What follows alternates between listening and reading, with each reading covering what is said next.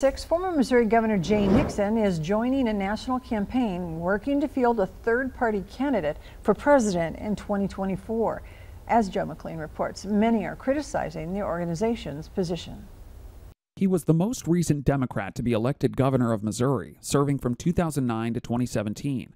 Now, Jay Nixon says he'll serve as the ballot integrity director for No Labels, a nonprofit political group claiming to support bipartisanship and centrism.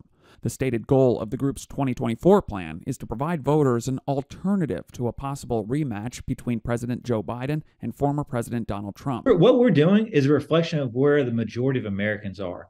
We're not serving a political party, we're serving America, and we're serving the common sense majority. Nixon said in a press release, quote, "Americans have the constitutional right to put any person or party on the ballot and to vote for whomever they want. Anyone who is against that isn't standing up for democracy. They're standing in the way." Critics point to the group's strategy of potentially running a presidential candidate next year. Former Democratic Missouri Congressman Dick Gephardt leads a group called Keep Our Republic and says he supports no labels and third-party bids in general. If these were normal times, we would have no problem with this. That's fine. Anybody can run. Anybody can set up a new party. That's great.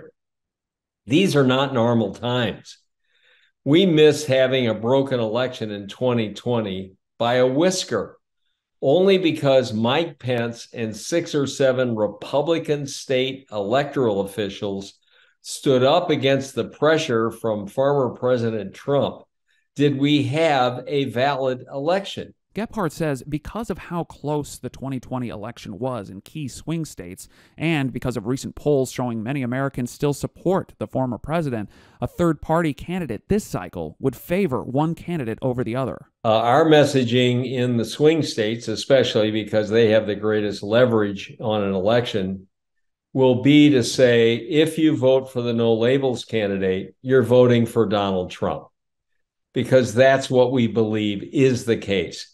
Critics of the No Labels group also point to the fact that it's a 501c4 nonprofit organization, meaning that it can participate in political activities, but it doesn't have to disclose its donors. The group says that's because, quote, "We live in an era where agitators and partisan operatives try to destroy and intimidate organizations they don't like by attacking their individual supporters." In Jefferson City, Joe McLean, KY3 News.